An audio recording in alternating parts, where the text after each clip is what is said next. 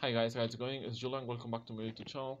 Today we're gonna be reading another article for the IELTS preparation. In this case, for the speaking part, and you know how it works. Basically, uh, the article gives you a topic which emulates a particular question that the interviewer can ask you during the IELTS exam.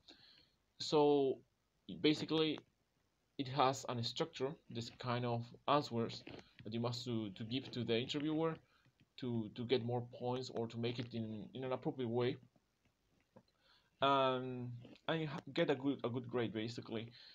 So in this case, the name of the article is two-way discussion, status and ambition. And I don't know what is this about, this article, so let's go to discover it. Okay, as always, the article emulates the interviewer who makes a question, and below we have the answer. So let's go for it. What kind of things give status to people in your country? And he's the question, the answer that we should provide, of course, with your personal backgrounds, right? So, what kind of things give status to people in your country? Well, education, wealth, money, large house, car, fame, career are some of the things that give status in our country. Are some of the are some of the things that give status in our country. I messed up there a little bit, but doesn't matter. There are some other aspects of status in my country, like luxury, gadgets, political power, expensive dresses, and publicity. However, are things however the things I mentioned before are most prominent aspects of status in my country. For instance, people with higher education and knowledge naturally get a status that others can have. Similarly, wealth, cars, houses, branded dresses, and many other things are often considered as part of people's status in many cases. So it is not unlikely that people with fame and popularity also enjoys a different type of status that mass people can have. Jobs in important government sectors can also have a symbol of status in many societies. And finally, political power, though controversial in some cases, is also a status symbol in my country. Have things changed since your parents' time?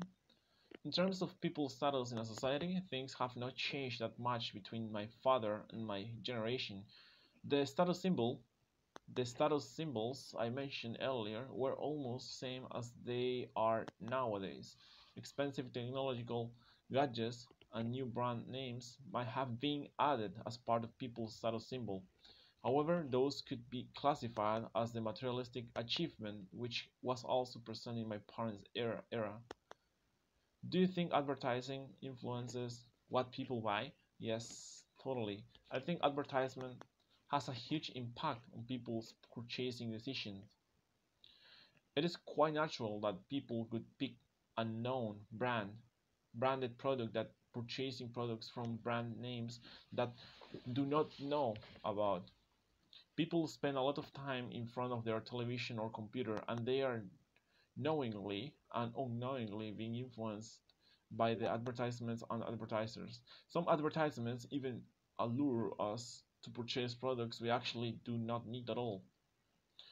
What are the important qualities to achieve our ambitions?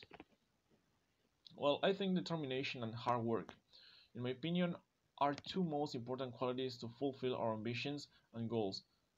Luck often plays its trick Luck often plays its tricks, but I believe fortune always favors the hardworking and strong-minded people to succeed.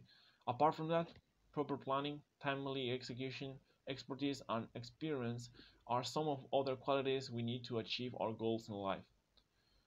Are all ambitions good in life? I guess every positive ambition that brings happiness, success, prosperity, and well-being of others is a good one.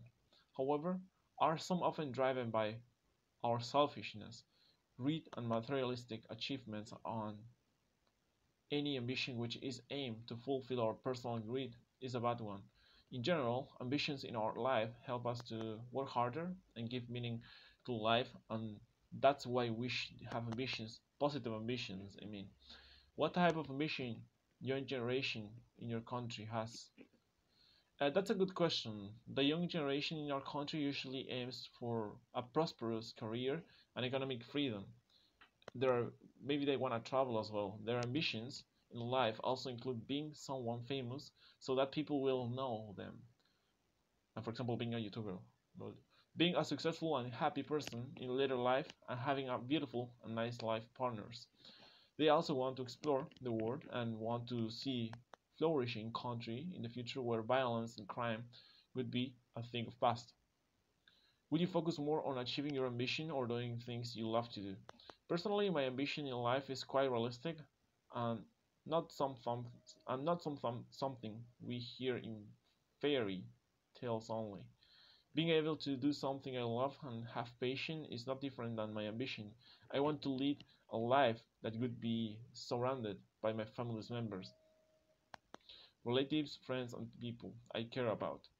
Being able to set up my own business or doing a job that I would feel interested in is both my ambition and dream.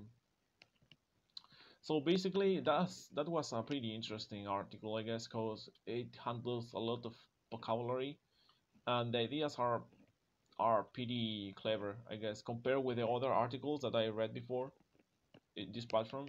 This is one of the best ones.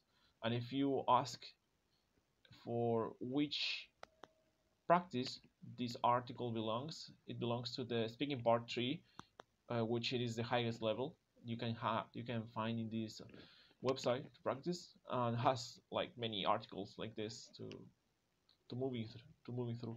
So yeah, as you can see, these kind of questions ask you to have a an opinion presented in your mind. Like you must have that opinion in your mind, cause or at least some idea about what you want to say. Otherwise, you're gonna be thinking in the moment, and you can mess up the whole exam, or you can get stuck, and it could be kind of uncomfortable for you and for the interviewer, and he can realize that you're messing up everything or you're getting nervous.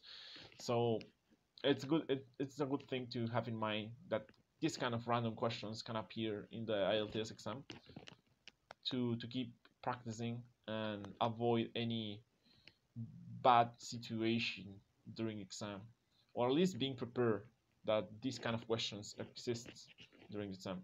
So until now, this video, guys, it was pretty nice to talk to you and read this article with all of you.